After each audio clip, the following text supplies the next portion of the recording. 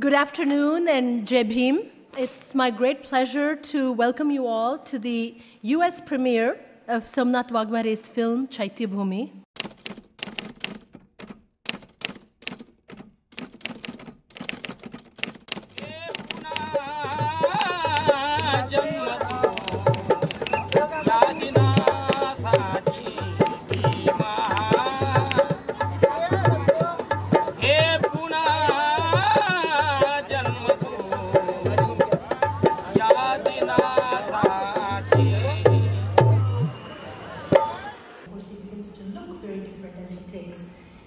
And so there's a way in which you keep...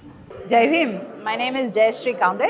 I'm a professor of English at LaGuardia Community College, and I've been following Somnath Wagmare on social media for a while now. I was very excited when I heard that the documentary Chaityabhumi was going to be screened here at Barnard, and I immensely enjoyed watching it. I grew up in an Ambedkarite family. I'm from Mumbai. We've been to Chaityabhumi, and I share a lot of the sort of emotions that people in the movie express. I share a lot of the political and intellectual ideas that are in the movie, and it was very moving to watch it. I definitely would like it to be in wider circulation.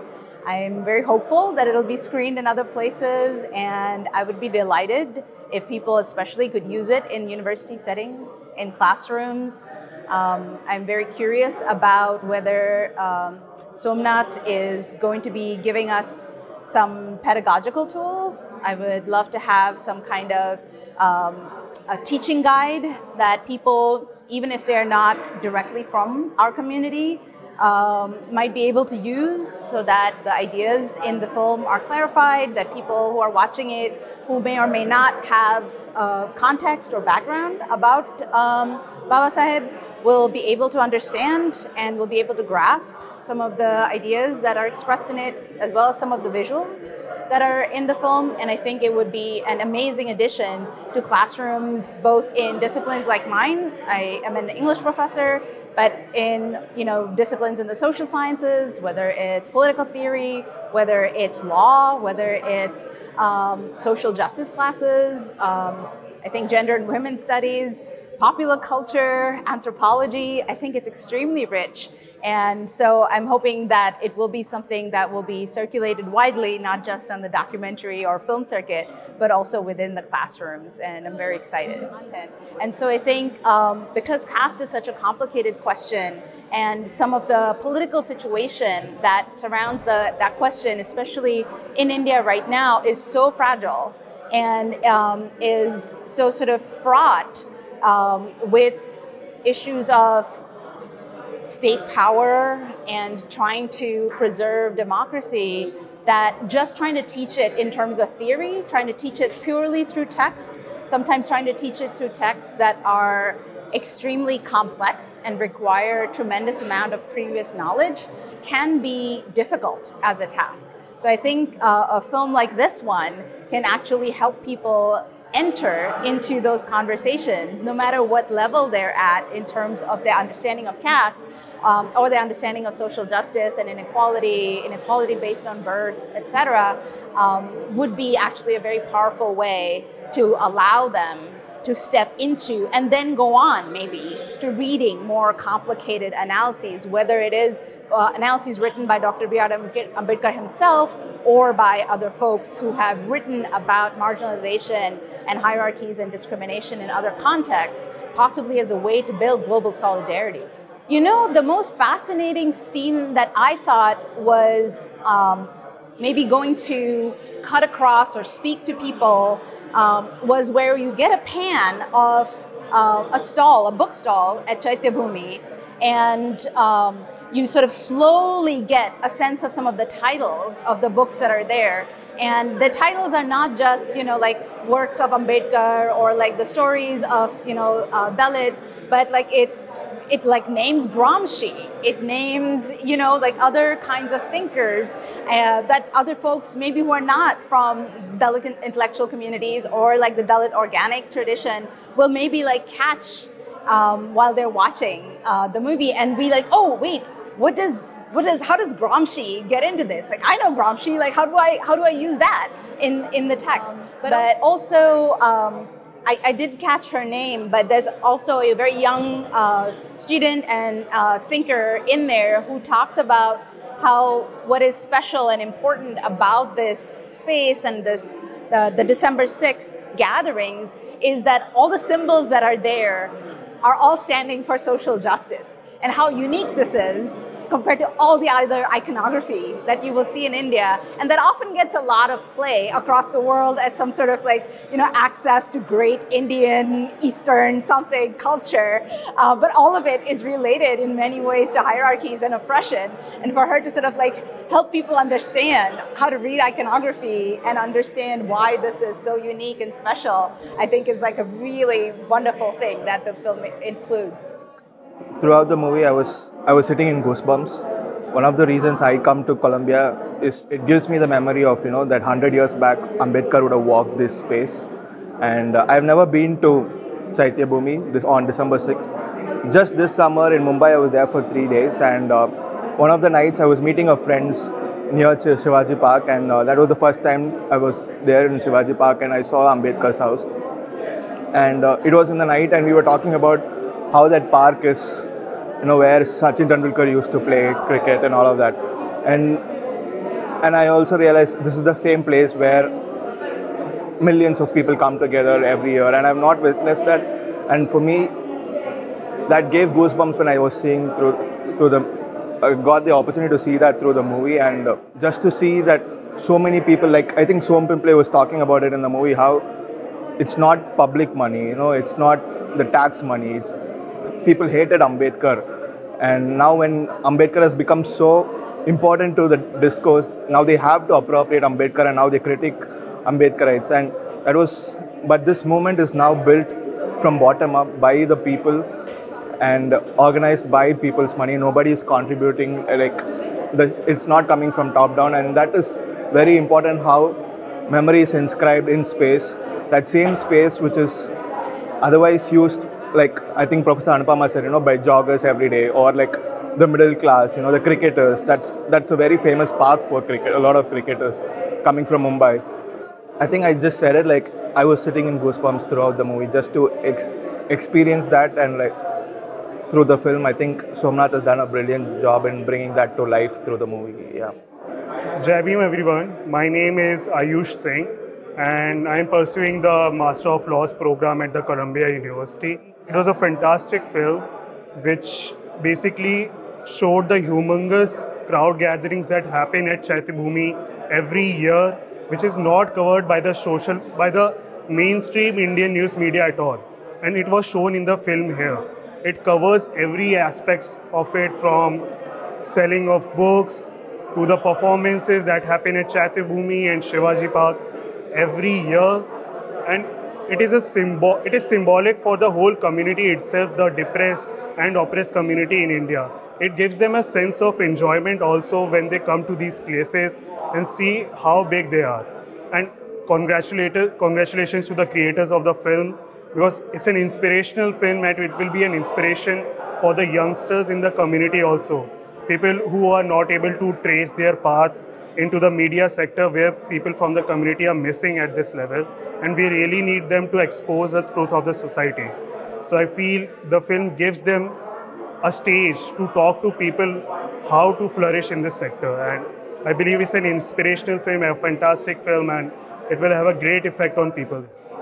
I mean, the most important part about these events for me has been the sale of books, always. Like they have books available which is shown in the film itself also at a very cheap price. For people from a community, it's not possible to buy books that cost like 500 rupees. At these festivals, you can see books for 20 rupees, 30 rupees, which can be easily bought.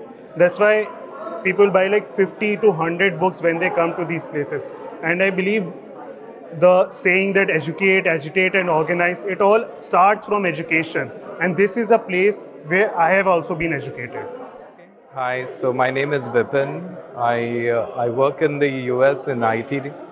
So today I got a chance to watch Somnath's documentary. It was very touching, emotional. I could see myself you feel the documentary as it goes. Baba Saheb means a lot to everybody. Like the story is pretty much the same. Coming up from an underprivileged background and reaching these heights. Coming to the U.S., I owe a lot to Baba Saheb. We all owe everything to Baba Saheb. So remembering him on December 6th is the least we could do. So I'm here to support Somnath. The documentary was very emotional. I wish him all the best, and I want to see more of these come from Somnath, and I wish him best wishes. Sure. So I think the first song was so inspiring when they talked about Shivaji Maharaj and Baba Saheb, the two kings of Konkan. That was really something that is an awestruck moment for me, and this comes very early in the documentary, and I knew this is going to be a class because we don't connect as much, at least in the mainstream media.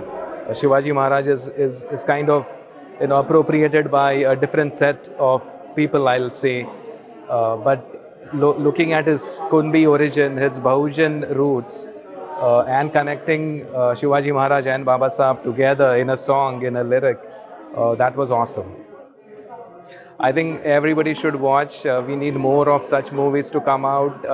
There are a lot of there's assertion in this, and this assertion has to come out. We don't want to see a stereotype, underprivileged and oppressed community. We are now making huge strides. We are in the US. There is an Ambedkarite diaspora in the US, and this is how it should be. It has to be more assertive. It has to be more positive. And it has to be more promising. Hi, name is Manjari. I have watched the documentary today called Chaityabhumi. It is a very important documentary for all Dalits. It tells us about the Dalit situation currently in India, which is not very good.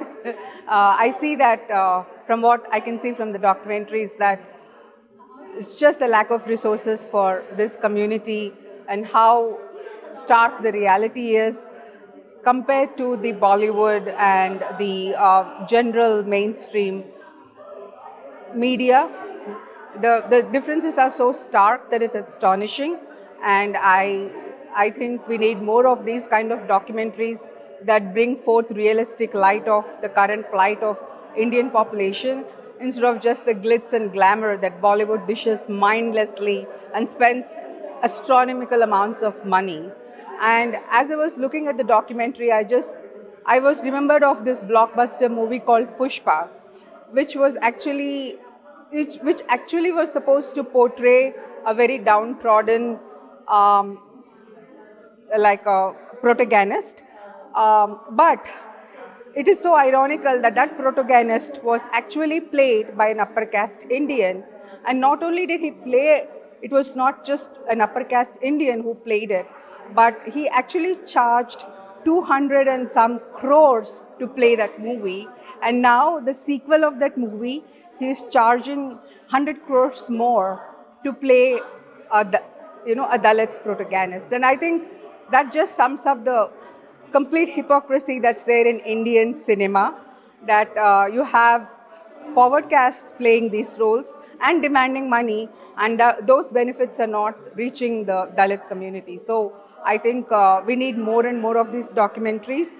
We need these documentaries to come in Netflix and all the main streaming media so that it will reach all the population. And there were scenes where initially there was this very nice celebration. People were singing and there were monks coming, and Ambedkar family people were coming. It was very festive and very dramatic, and one can be fooled to think that this is what is going to be all the time. But once all those festivities are over, you can just see how dismal the place is. Like there's a lot of rain and mud, and there is no proper sanitation, and just nearby are like this high-rise towers, skyscrapers, and it's such a stark contrast Like you have skyscrapers on one side and you have mud and, like filth on the other side. And I'm just wondering, what is government of Maharashtra doing? Like, why is it there's so much of a disparity? It is extremely stark. It's very unsettling. And I think everybody should, address this issue. Okay. Hi, I'm Divya. I'm a student at Columbia University. I'm doing my master's in MISAS. Hi, I'm Disha. I'm a student at Columbia Law School. I'm doing my master's in law. Watching this film was a nice experience because I think the conversations of caste that happened after the screening of the film, which obviously came up because of the film, were very important. I think it also helped us bring in questions of solidarity and work on it with the people within the room. So I thought it was a very positive experience.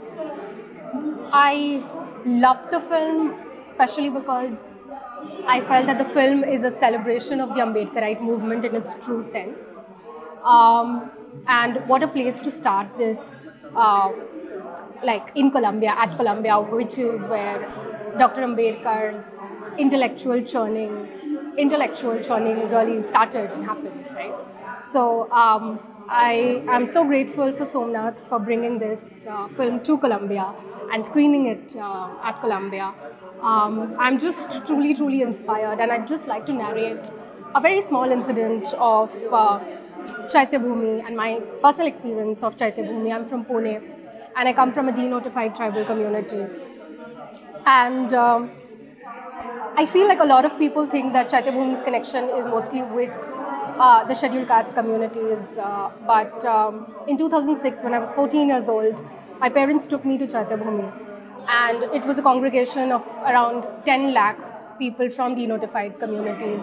People like Madaris and people like Kadak Lakshmi Wale, Mariyai Wale, Pardhis, extremely lumpen elements of society. And who basically took the oath to give up Hinduism and the Hindu religion, and who took to Buddhism. So for me, this was a reminder of the oath of equality and oath of fraternity, and the Ambedkarite oath that my community members had taken, and it was very emotional, and it's a reminder of all of, it brings back all those emotions. So thank you so much. It's as someone said in the film, I think Pranjal said in the film, and Rahul said in the film, that this is an emotional moment. It's not just an intellectual moment for us. Thank you. So my name is Anupama Rao. I actually had the pleasure of inviting Smita Rajmane and Somnath Wagmare here to Columbia, and as guests of the Ambedkar Initiative, to join us to participate in an exhibit of the Ambedkar Digital Bookmobile and to show the film.